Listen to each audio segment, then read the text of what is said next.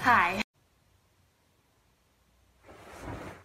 What's up, queens? I painted my room pink. I'm still working on that redecorating room video because my room isn't quite finished, so stay tuned for that. My room looks like a lazy attempt at being aesthetic, and you would be correct. You see, when I first embarked on the journey that was redecorating my bedroom, I demanded that it remind the viewer of a forest. The issue with this was that my mom was not willing to maintain the decor for the rest of my existence, so we had to compromise, and this is the result. The walls, they're a pretty pink shade of millennial pink, and there are fake flowers scattered everywhere throughout my room. Hello, my dudes. Bridezilla here. First of all, let's talk about the elephant in the room.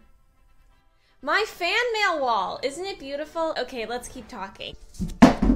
Oh no!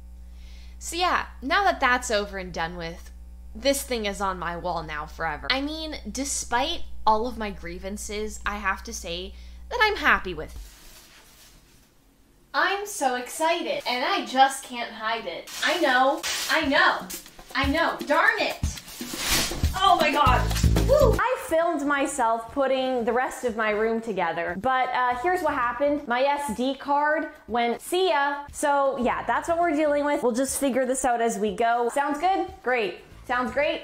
I deleted half the footage. My room is very dark, you know.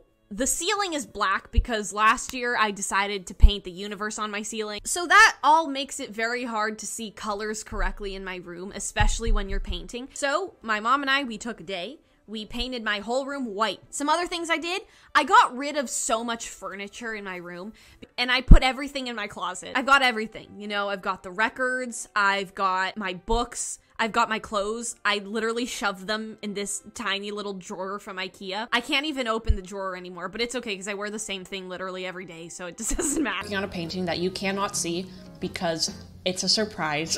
So that's my room. I hope you guys enjoyed it, and thank you all so much for watching this video. I love you all more than you could imagine, and I hope you all have a wonderful evening. See you later, my alligator skaters. Ow! Ow! That hurt.